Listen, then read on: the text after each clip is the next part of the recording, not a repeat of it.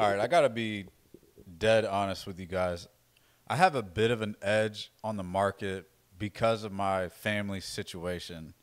And I'm not trying to toot my own horn. I wasn't born with money, but I did come into generational wealth around the age of 20.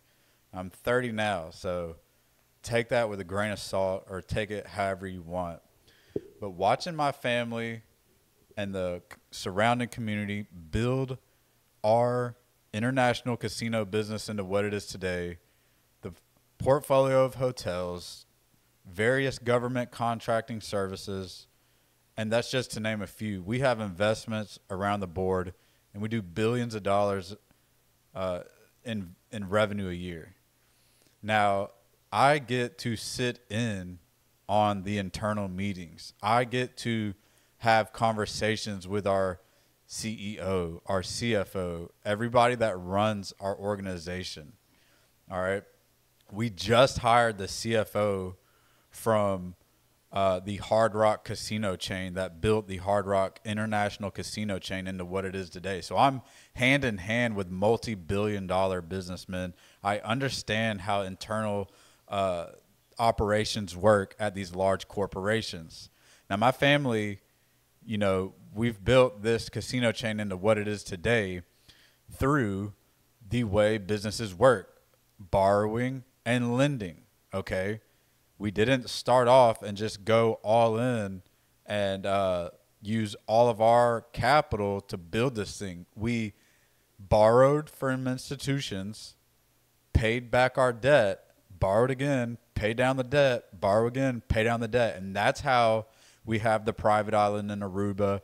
That's how we're building and acquiring some of the largest casinos in the United States. We just acquired what was known as the Bethlehem Sands. And now if you're in XRP Las Vegas right now, you know that there's a Sands casino out there. It's one of the most famous casino chains there are. We bought the one in Pennsylvania. It's one of our highest grossing casinos right now.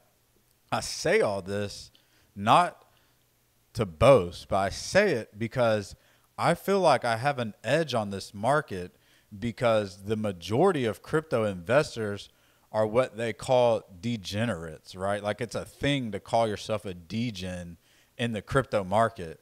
I don't like that word, and I don't like labeling myself a degenerate when it comes to business and investing because I have a long track record and the background and history to understand what a great investment looks like.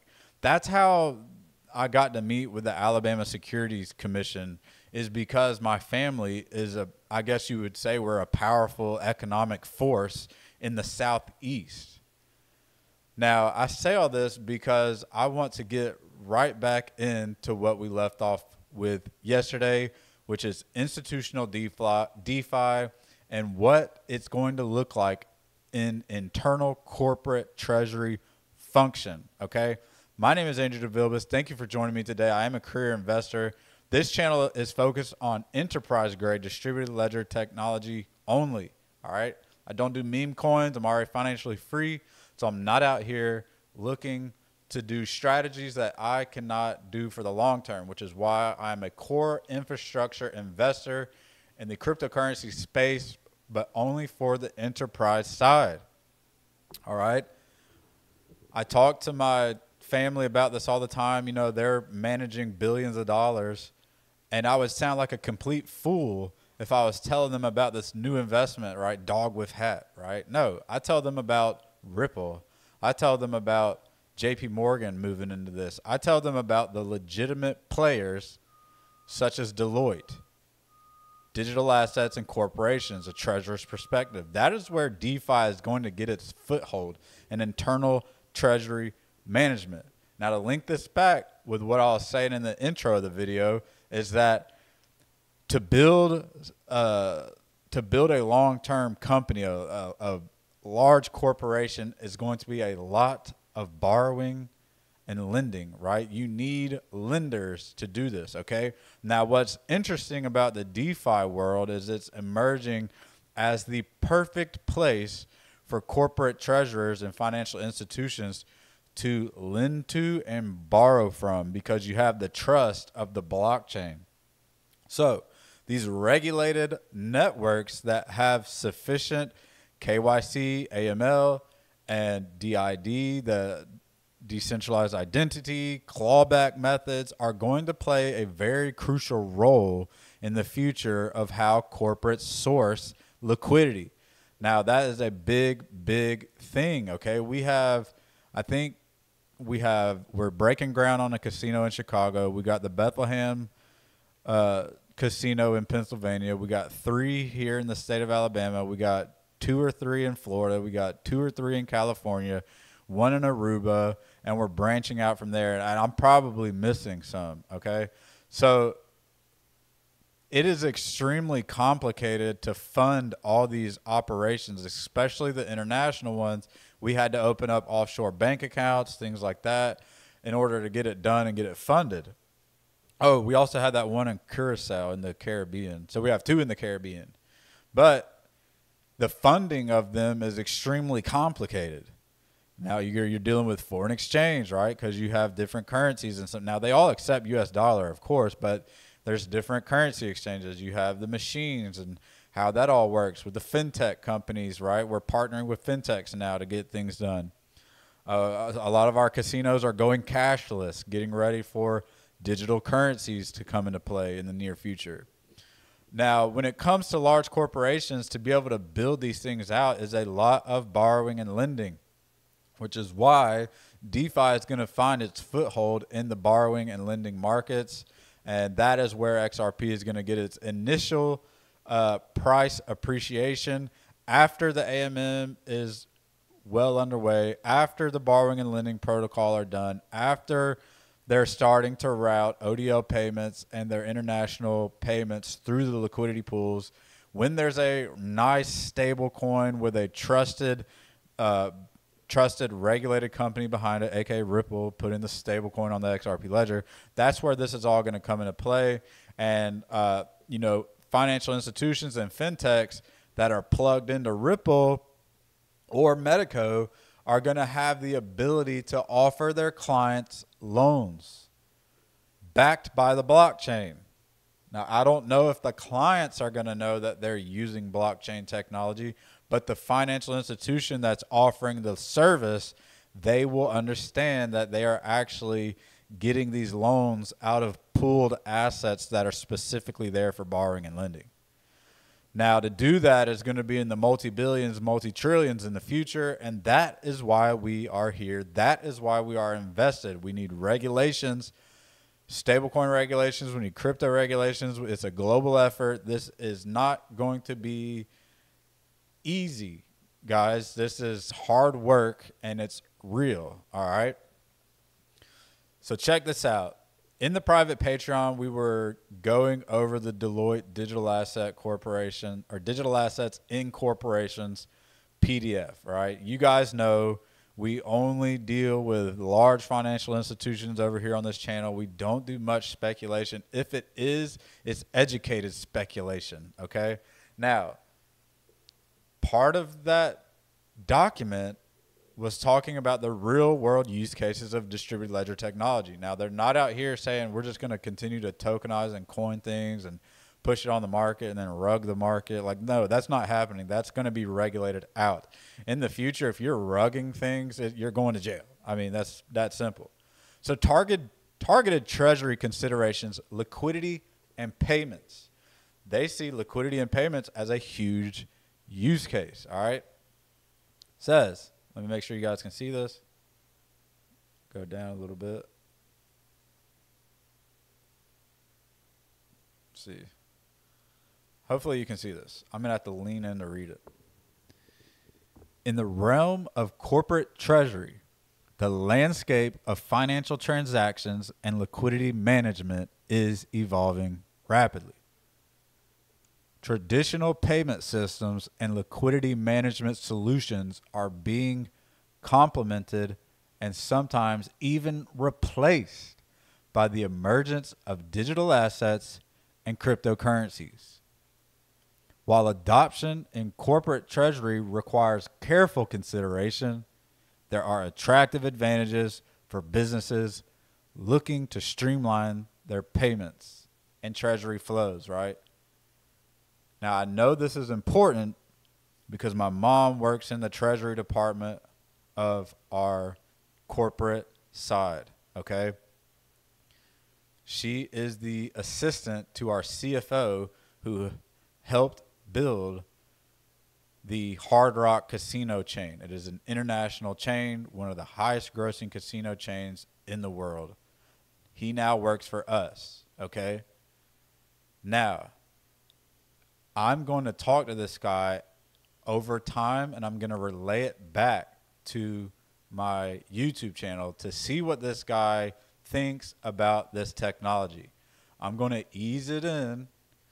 You know, you got to be careful with these big wigs, these suits, but I'm going to ease it in and talk about the problems and the frictions when it comes to getting loans and the borrowing side of corporate treasury, okay? Now, moving on, transparency and auditability. The blockchain technology underlying cryptocurrencies provides transparent and immutable transaction records. This feature enhances transparency and simplifies the auditing process. Now, my family, we hire auditors ourselves. They audit us probably once or twice a year, and that's how you stay on point with your taxes and all that. Now, I understand that's very, very important for treasury operations. So is the lending and the borrowing. Now, in the future, if you're custodying assets at Medico, which is just being absorbed into Ripple now, it's probably eventually just going to be known as Ripple custody. You're going to be able to tell the custody provider, aka Medico, hey, you can lend my assets into these pools, okay? That's where a lot of this liquidity is going to come from. It's going to come from the institutional liquidity providers. Now, a lot of that is going to come from retail, but we don't have enough money to really pump this thing like institutions do. Now, when XRP starts pumping, you got to know, is this speculative or is this real world use case, right? Is it the liquidity pools being filled up? What's going on here? All right, that's why we do these deep dives. That's why we have to know everything about this asset class.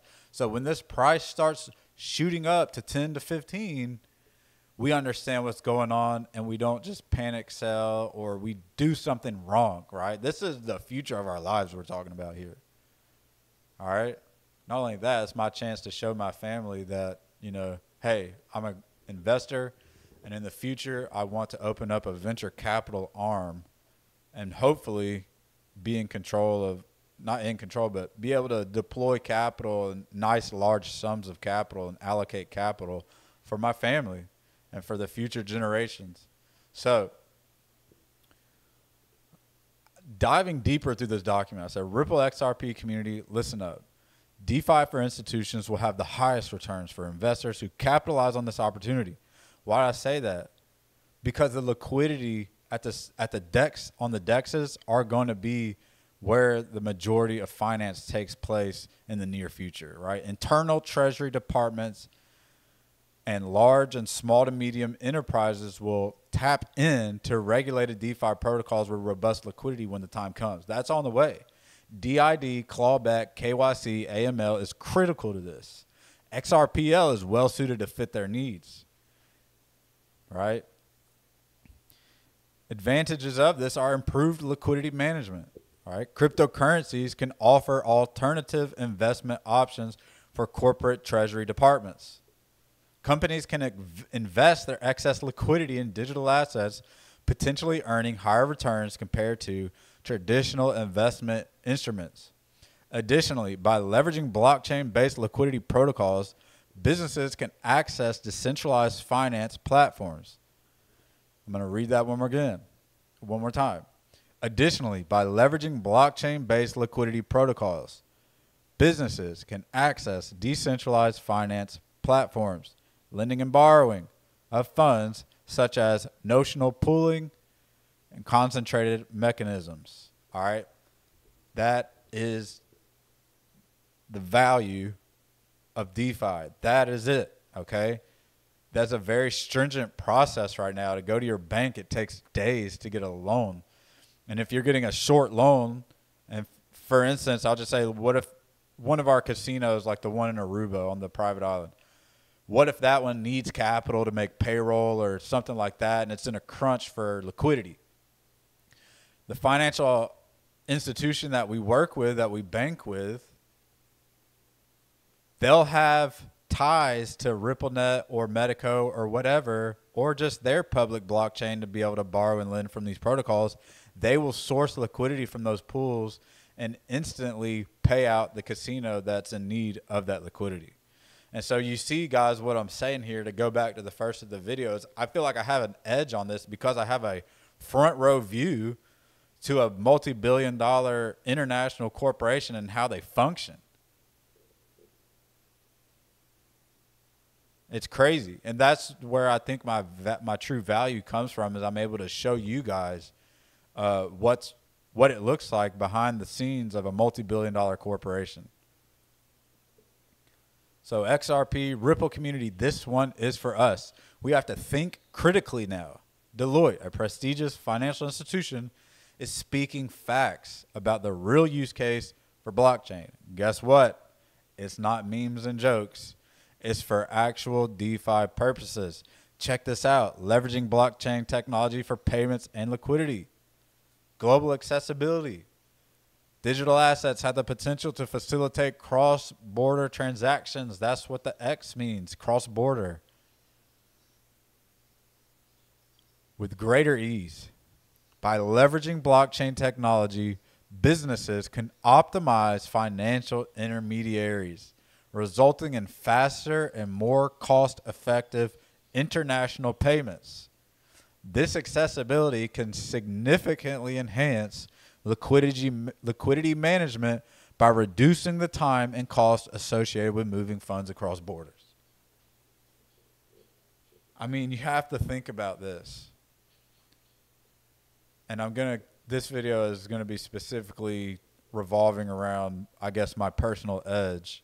But when I think of this and what that's going to do, it might save us, $20-30 instead of sending the money cross borders, because, we're on the right, I'm in the 6-figure range, but I'm not in the multi-millionaire range yet. I'm on the way to that. I'm a career investor, so that will be a reality. But for a multi-billion-dollar corporation, when they're doing this is saving them tons of cash, freeing up tons of liquidity for operational purposes. It is going to be very, very valuable to corporations. I mean, when you really think about this technology and the way it works, it's just one epiphany after the next. That's why I'm here. That's why I stay around, because I'm constantly having these epiphanies about the technology and about how critical it's going to be to the future.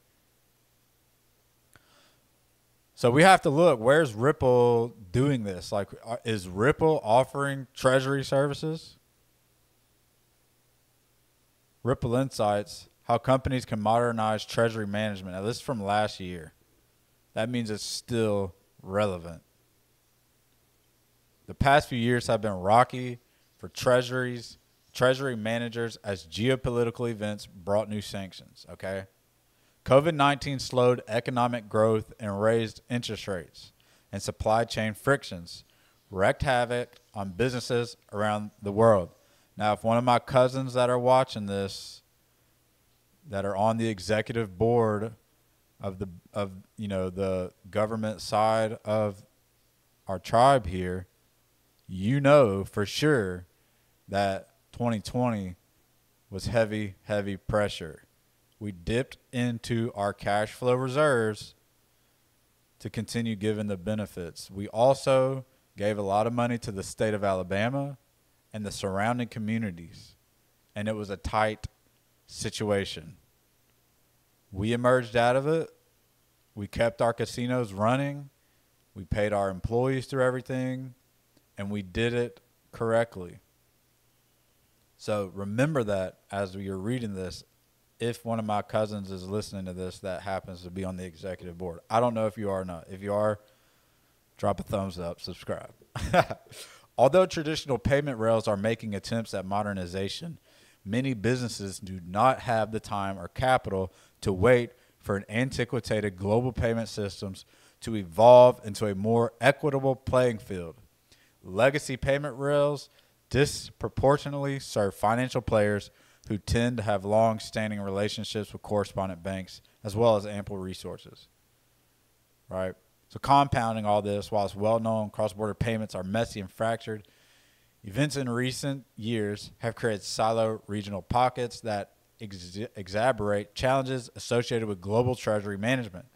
Increased barriers have led to greater friction in cross-border payments, putting pressure on businesses to diversify suppliers and strategically alter trade corridors. All right, they're talking to banks and financial institutions. As for internal payments landscape becomes ever more complex, treasury managers deserve a forward-thinking solution tailored to fit their business needs. Right?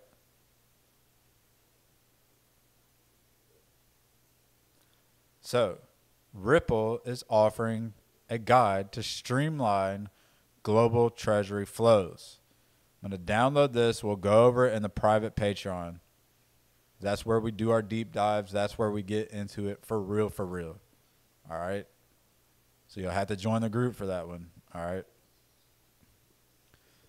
Last but not least, Chad Steingraber. I saw this yesterday, and it stuck out to me. And, you know, it just goes to show that everyone's on the same path right now and that the institutional adoption of this technology is going to be in the Treasury Department of large corporations. It's going to be in the financial services of these corporations, such as borrowing and lending. That's what's going to fill up the liquidity pools, and only then will they be able to route these large cross-border payments through, okay? That, to me, is the secret sauce. Like David Schwartz said, the value proposition of XRP is that it has these liquidity pools that everybody can source liquidity and draw off of. That's the value. Chad Steingraber, Finastra expands their treasury services with OpenFin. OpenFin, known for its Chromium-based workspace technology, is deployed across 3,800 banks and financial firms. Ripple Payments, Finastra Fusion. So they're streamlining treasury experience. That's a service that Finastra is now offering because they're a Ripple partner and they have the ability to do so now. And here in the near future, they'll be doing that, and they'll be paying us to do it because we're going to be providing liquidity to this service. So that, to me, is amazing. Now, on top of that, when Visa, MasterCard, American Express, and all these old partnerships with Ripple, they're using their payment services for cross-border payments and internal payments, they're going to be routing those through the pools too. So we're going to be making crazy amounts of cash flow by providing liquidity on the best DeFi ecosystem known to man, the XRP ledger. Ladies and gentlemen, if you like this content, please drop a thumbs up. Consider subscribing. Join the group if you're serious about becoming a career investor. There is a free side to see if you're eligible to join this. So if you want to click the link below on the video, join the free side of the of this. Join the free side under the videos, and there'll be a little video there for you to watch to see if you're eligible. So it's right there. I really appreciate you guys. I'll see you on the next one.